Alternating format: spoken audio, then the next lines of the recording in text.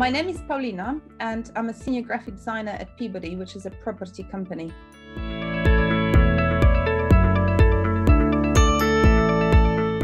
I'd say creativity, knowledge of the required software, research and adaptability.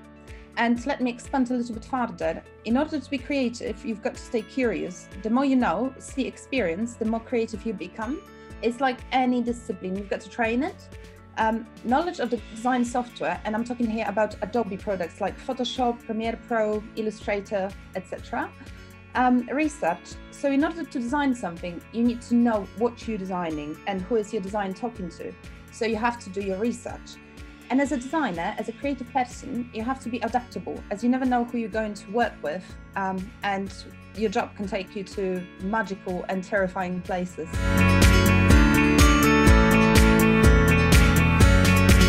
My typical day at my job, since the pandemic, I've worked mostly from home. So normally I wake up about 8 o'clock, go for a jog or a walk with my little doggy. Then I have a super healthy breakfast and I log into my emails. I spent about half an hour going through the emails and to plan my day ahead. And I spent most of my day practically designing. Designing essentially means making things look good, or putting films together, or I have occasional project meetings. I'm responsible for photography and filming at work too. So I've got days that I go out on location and capture some images, some photos, some footage. Then I go back home or office, because we go back to the office once a week now. Look through the footage or photos and either retouch them or put them together. In terms of design, I work on all visual aspects in my company. By visual aspects, I mean adverts, brochures, logos for future developments, social media posts, etc.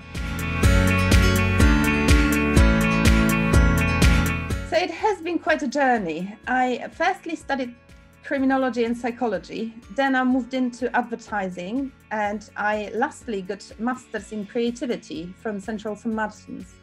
I worked in numerous marketing and communication roles when I discovered that I'm really interested in design, film and photography, and any sort of creative aspects of that role. I wasn't fully trained in any of them, but I was determined. So I learned through mainly actually YouTube videos and other online free resources.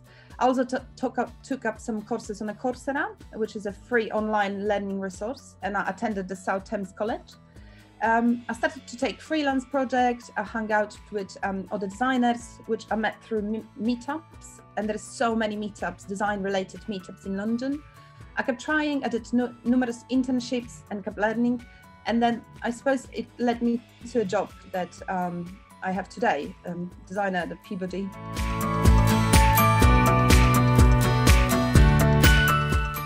As I mentioned previously, I think it would be the key skills you have to be a designer would be a creativity and a knowledge of the Adobe software. But in order to get a job as a designer or photographer or a film editor, you have to have a portfolio. If you have no experience, it doesn't matter at all. I suggest creating a couple of logos or posters for either existing company or a company that you entirely made up by yourself, a few adverts, maybe some mock-up of the brochures, and presenting it on a job interview, because it's not the CV that matters, it's your portfolio and the ability to think creatively. Yeah, it's similarly with the photography or filming. So just go out there, take some great photos and films and present them on your job interview. And I also suggest making 3 different portfolios, at least 3 different portfolios, and applying for the jobs accordingly. And it's extremely important to update your portfolio with any new work that you've got. And one more thing, there's one misconception that I'd like to debunk, and it is that to become a designer, you have to be good at drawing. It is not true. As long as you know the software well, you are creative and willing to learn, you are a designer.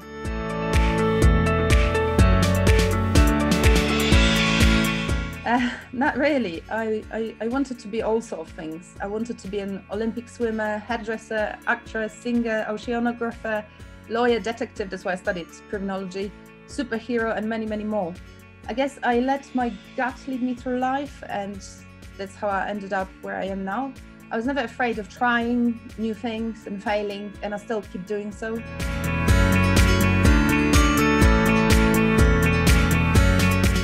I think it's from my mum. She said to me to stay curious, keep learning, and she's a psychologist with a PhD. So she said to me, knowledge is a power, and I just keep living through. I don't know. Let me say it again. The best advice I've been given, it was by my mother, and she said to stay curious, keep learning, and knowledge is a power.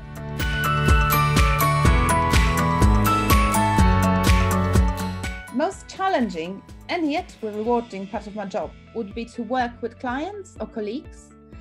The larger number of people you work with, the more opinions and alternations to your work you are faced with. And basically that creates long working hours. So the best way to avoid those long working hours is to communicate with your client or a colleague throughout the whole process. And the most rewarding thing is to see your either design or film or photography live. So whether it's a documentary you filmed and you see it on TV, or it's a packaging that you design and you go to Waitrose and it's there, that's the most rewarding part of my job.